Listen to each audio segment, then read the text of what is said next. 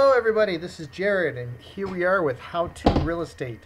Today I'm really excited because I'm going to show everyone something that a lot of people really want to know. It's really hard, sometimes it's hard to find off-market deals. So the best way to find off-market deals is to talk to people that are in need, that have some sort of urgency, right? So today I'm going to show you how to find the meth list that the county has, so you can go work that list and talk to people that the houses have been condemned because it's been tested positive for meth. Okay, so if you guys like this type of stuff, all these how-tos, please like and subscribe. Let me know if you like it. Put in comments if you want to hear what other lists you want to know about. I can show you, more than happy to. This is what this channel is all about. So, if you want to find out all the meth properties in your neighborhood that's been contaminated, that's been obviously condemned, this is how you do it. So, Health Department, Salt Lake City. So I'm going to use Salt Lake City. It's a big county. So you just Google in Health Department XYZ. So Health Department, what you want to get to the Health Department. So you Google in the Health Department, right? And then bam, you just click on the Health Department, whatever it is, right? So in this case, its website is slco.org. So here you are here. Now every county is going to be way different. So you're going to have to, I'm going to show you how to do it step by step with Salt Lake City County. But with your, like going Weber County or some other county, different state or whatever, it's going to be a little bit different. But this is the basics how to do it. And I'm going to give you some resources how to find out in your own county as you go forward. So you're in the Health Department section in the county records. And on this particular one, you want to look at you want to get the housing programs, right? So list the major programs. And gives all the lists that Utah has. Waste, all that fun stuff. We have housing, so we're going housing. Not in, you would think it'd be here, but it's not. So we're going housing.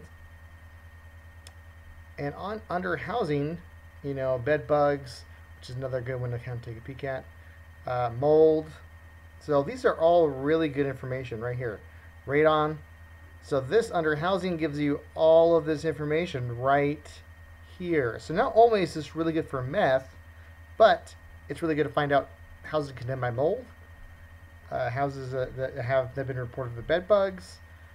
So there's some really stuff. Well, they may not give you the reporting on the bed bugs part, but definitely let's go over the meth.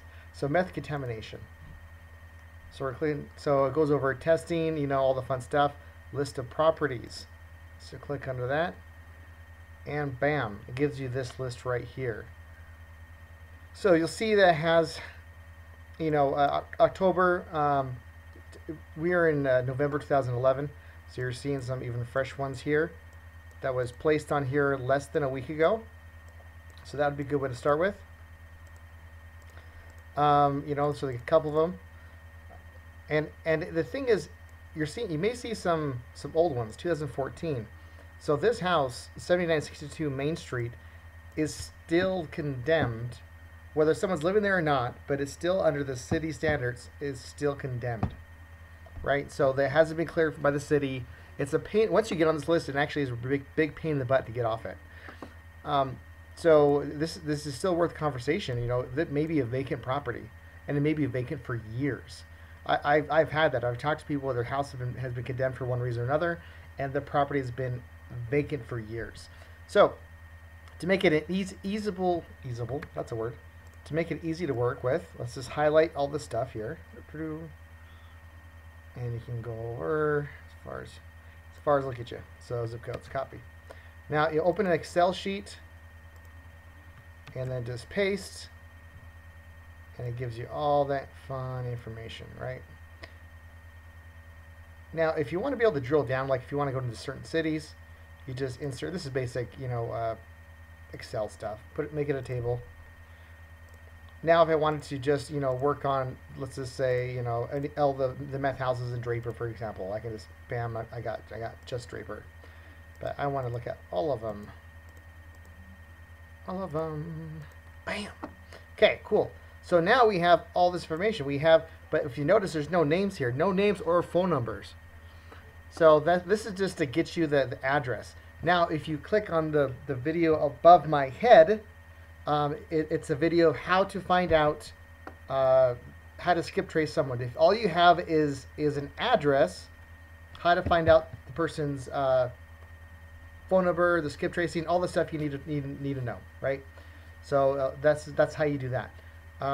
So just click on that video above if you want to find out, take from this step to the next step, and then actually contacting them. Let me know. Thanks, guys, for watching. I wanted to keep this somewhat short.